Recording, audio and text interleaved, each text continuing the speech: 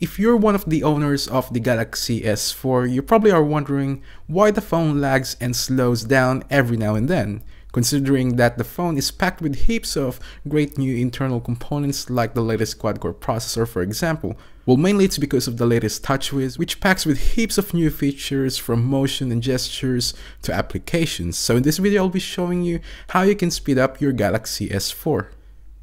So the first thing we need to do is to turn off the S-Voice shortcut. Now, for those of you that didn't know about the shortcut, the default setting is that you'll have to press the home button twice. Now, you will notice that you will experience delays and lag whenever you are going back to your home screen.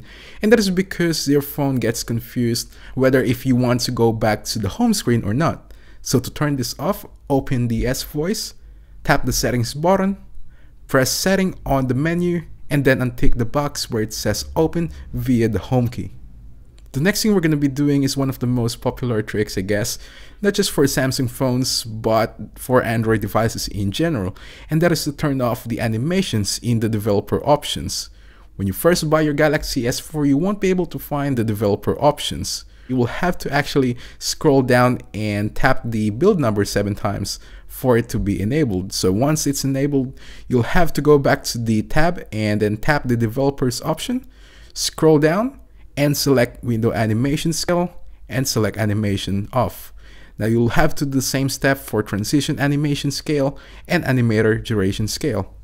Last but not the least is that we're going to be turning off all the gestures, motion, and smart features on the Galaxy S4. Now, all these features are killing the phone's performance. My best recommendation is to turn off all these features if you're not going to be using them. To turn these features off, simply go to the settings page, tap the My Device tab, motions and gestures, turn off all the related features. Now, you're going to have to do the same steps for Smart Screen as well as AirView. Alright, so there you have it, guys. Those are just some of the ways that you can do to improve the speed of the S4. And I know there's heaps out there, so just leave it in the comment section down below because you're also going to be helping others. And, you know, for such a powerful phone, I know that this shouldn't happen. Now, thank you all for watching. And if you enjoyed watching this video, please give it a thumbs up and don't forget to subscribe. I'm Jens Garcia, and I'll see you all in the next one.